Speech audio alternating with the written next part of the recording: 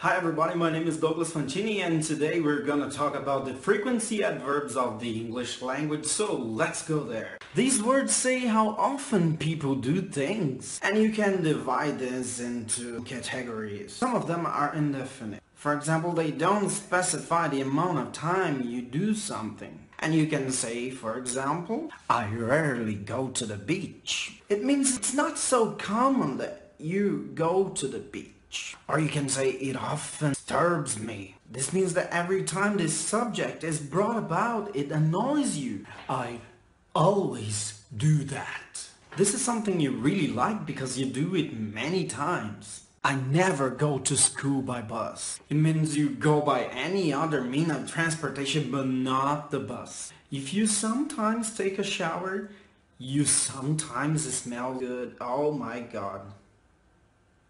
Okay, of course, it depends on the context. You can say that you do something all the time, annually, as a rule, constantly, daily, frequently, normally. But sometimes you want to be more specific. Then you say, I go to the supermarket twice a week. People will understand that you go to the supermarket exactly 2 times during the week. And the monthly repair of your car demands you to go to the mechanic monthly. You can do something every 5 minutes. Or you can take a medicine hourly.